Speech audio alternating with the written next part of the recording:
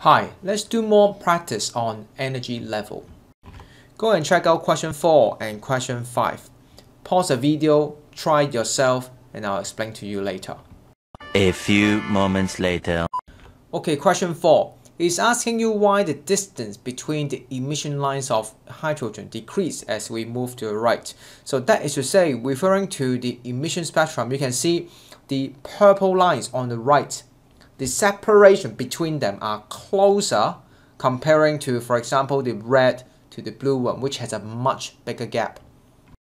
To explain this, you can use the energy level diagram, which is also provided by the textbook, but I find you only have 4 levels there, so you can go online to find out some other diagram which has shown you many more. So here is an example. And on the left it is for hydrogen, on the right is for mercury. So let's just look at hydrogen. You can see from n equal to 1, which is the ground level, all the way up to n equals to 6. So you got a few more, you can see. And interestingly, you should find it's getting closer and closer together when you move higher up in the energy level. Not to mention, when it is the 5th excited level, that means n equals to 6, the energy is negative 0.38 eV. And of course, there are many more energy level above, which you can imagine is going to be less and less and less and less.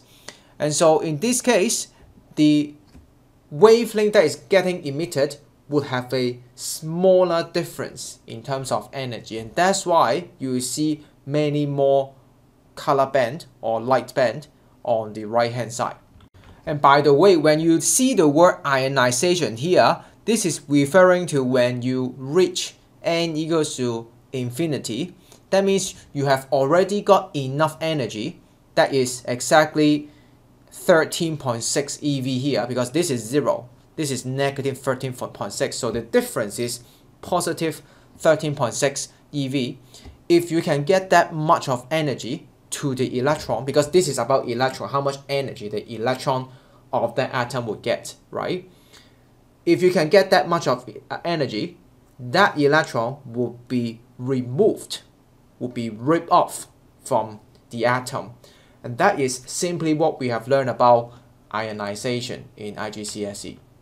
Ionization basically means the electron which were supposed to revolving around the atom become free to move, right? They are no longer revolving. They could be go to other places and become ions. However, you may say that, hey, maybe the scientists actually look at the emission spectrum and then come up with this energy level, right? Because we cannot really see those levels. Those levels are actually kind of made up by the scientists. The one that we actually observe is the emission spectrum. So isn't it sound like a self-fulfilling or self-proving logic where you use this to explain the energy level and the energy level explain the emission spectrum? Well, of course, physicists are good thinkers, and therefore we are not going to make that kind of logical fallacy. The energy level of the hydrogen was actually derived using some fundamental law of physics by Niels Bohr, and eventually he came up with the equation like this. Okay, unfortunately, if you are studying in SL, you are not going to get to study this in chapter 7 because this is in the actual topic chapter 12. However, if you are interested, make sure you go and check it out. And yeah, it's actually quite amazing that his prediction was very, very accurate. Okay, let's move on to question 5. 5A asking you, explain the term ground state. So it basically means the energy level with the least possible energy. So that's the wording you can go for. For B and C, actually, this question is very good because it will help you understand after you try this question. B is asking you with 10.4 eV. You can see in C part is also 10.4 eV, but the difference is that part B is talking about the energy of the photon, while C is the energy of a beam of electron. Okay, so it's asking you if these are directed to the hydrogen gas in ground state, suggest what happened to the hydrogen. And here's the answer.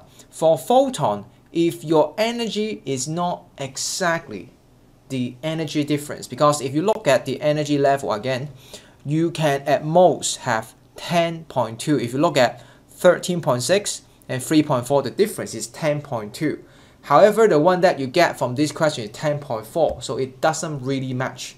If the energy level doesn't match, nothing happened. Or you may say what happened is simply that photon will pass through the atom. No interaction at all, and no absorption, and of course there's no emission would happen. It just passed through it, so nothing happened because the energy level doesn't match. Alright, you can expand this into a sentence. As for the electron, however, because they are electron, they are not photon, so the property will be different, that the electron can interact with the electron on the atom, on the hydrogen atom. So it's a bit like a Billy ball, like what you learn in momentum, a ball that is colliding to a ball. It is not necessarily to have all the energy transferred to the ball. You can transfer part of the energy, and so what happened after collision is maybe this ball will kind of bounce back and then transfer those energy to the ball. So imagine this is from the atom, this is from the beam. Alright, of course both are electron, alright, but this is the one in the atom, not in, but nearby the atom originally, and this is the external beam of electrons shooting towards it with 10.4 eV. Okay, and so since you know the energy level that you could have could be 10.2, so that could be one possibility, that the electron near the atom will have received and absorbed 10.2 eV. Or of course the direction here is just for illustration. They are not really going left to right. Alright, they are absorbing the energy, go to a higher excited state, and of course later on they will re-emit again. But this is the idea. And so the electron from the beam is going to maintain to get the remaining energy, that is 0.2 eV. Okay, so this is like a similar idea, not necessarily going to the right. I mean if you really try to think it as a momentum, then you should actually go to the left instead. But anyway, it doesn't really matter for the energy, it's just how it distributes. So for electron, it does not need to be a specific energy. As long as it has enough, there is a chance that it will give enough energy to those electrons on the atom. That's why it's called a beam of electron, not one single electron. One single electron may or may not be successful, but if you have a beam, at least one or two, right, will have been successful. And of course you can further talk about after the electron on the atom receive 10.2 eV, it will get excited, and sooner or later it will emit it back and get back to the ground state. So you can say, oh, there will be a photon of 10.2 EV being emitted later on as well. Alright, before we end, let me give you one extra question to think about, and this is quite important to understand too. Here is a diagram for the hydrogen energy level, and you can see I only include the first to the fifth number, that is the fourth excited level. And let's say you can excite this hydrogen atom to whatever level you like, and then let it to relax, doing the relaxation, and then emit the photon. My question is, how many different photons, as in it could be different frequency or different energy or different wavelength, is all the same, right? How many different photons can be emitted? Try to think about it. Tell me your answer in numbers obviously, down in the comment section below. I'll see you again in the next video. Bye bye.